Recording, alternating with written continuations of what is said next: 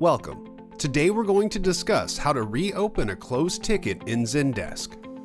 If you need help in creating an account in Zendesk or on how to submit a ticket, please visit our resource page at resources.rootedconsulting.org. Please note, you must only reopen a closed ticket if it is related to the issue discussed in that ticket. If it is a new issue, you must submit a new support request. First, go to support.rootedconsulting.org. Once here, you will need to sign into your Zendesk account.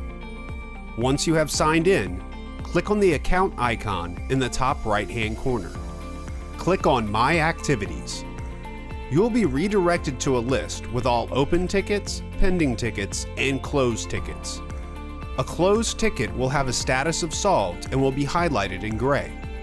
Click on the subject line of the closed ticket you wish to reopen. You will notice that you have a complete history of all conversations regarding this ticket.